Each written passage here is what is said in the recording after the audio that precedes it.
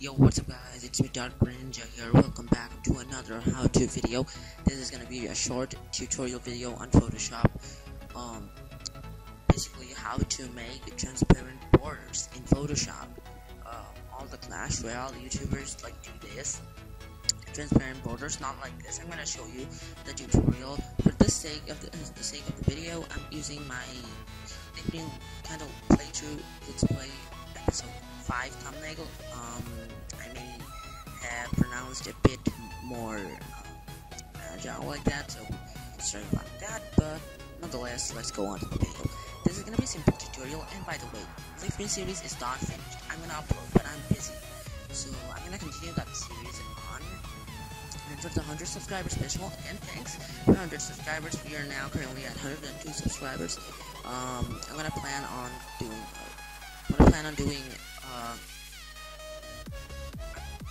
banner giveaway, channel profile picture and a banner giveaway. So yeah, now let's go on to the video. So by the way, this is I'm just using normal.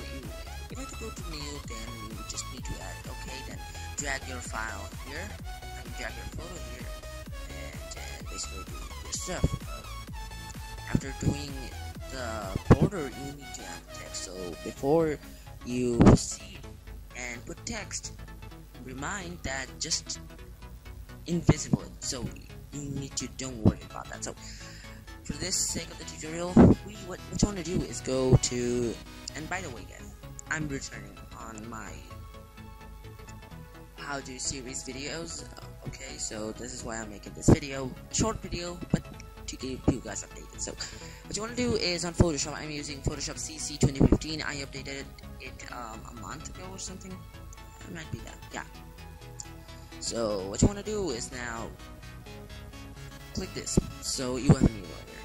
What you want to do then is pick this paint bucket tool or press G, so, and place your color at black. So this is the code, or directly just drag and drop. So yeah, no, not drag, just drag it.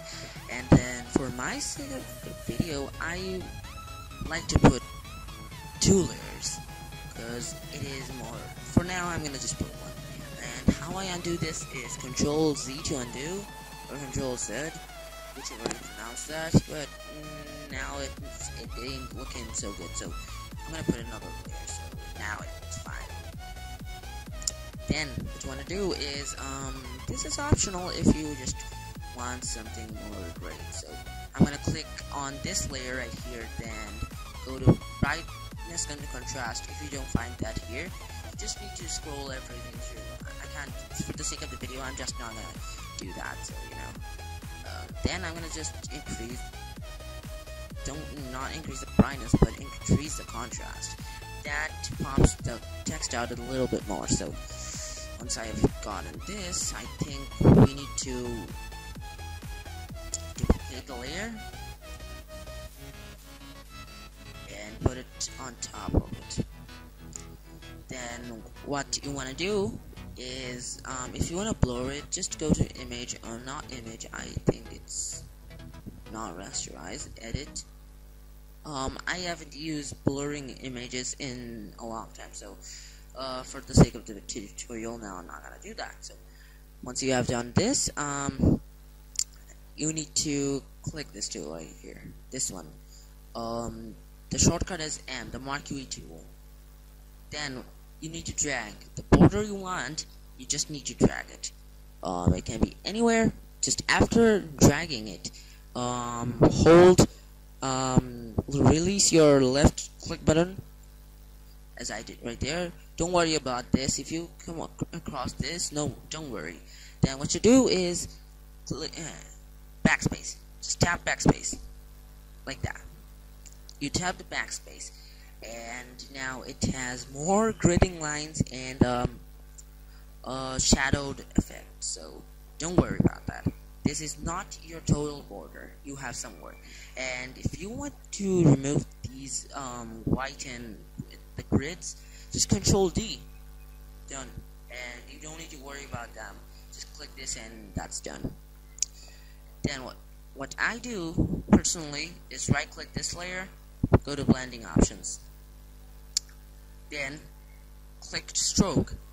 Stroke will add an ugly stroke here that is never needed. What I usually do is, if I want to a bit of glass effects on, I'm gonna put gradient overlay, and if I do want a total professional border, just click this. Look, now it looks just dope. So basically that is how you now you can just do that, and it's more like now it's not even visible. So just I'm gonna put that out here. And yeah guys, that is it for this tutorial. I hope you enjoyed, and if you did,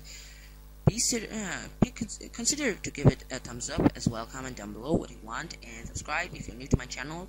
Check out the links in the description of social media. Follow me on Twitter, and you can DM me any request you want for videos. And yeah, I'm gonna see you in the next video. Until then, goodbye.